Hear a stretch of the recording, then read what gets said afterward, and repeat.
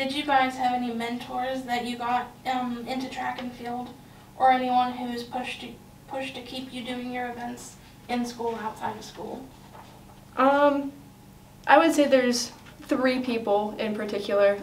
Obviously my mom and my dad as the top 2. They never really expected anything to come of track and field. It was just go have fun, get off of our chest for a second. But now they're some of my biggest supporters. And then definitely the coach I had my senior year, Coach Brunton, he still texts me like once a week asking how I'm doing. He's always checking up on me, making sure that I'm doing my workouts and everything.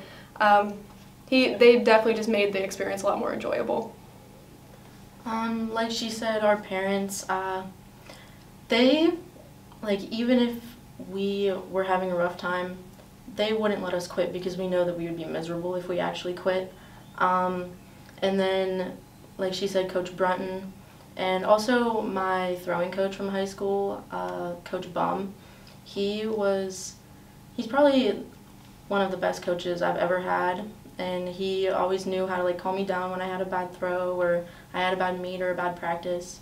And probably Tara, honestly, is another one because, you know, you always have to have a competition with somebody, and it just happens to be my sister now.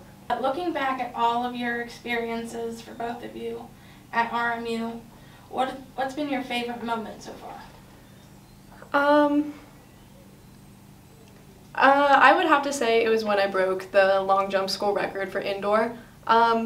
It's just the fact that all of my closest friends were on the track team. All of my closest friends and my parents and my sister got to see me do that, and it was just kind of like a heartfelt moment seeing that I've been working for this for so long that I finally like crushed my goal, and now I get to set a fresh pace going into outdoor.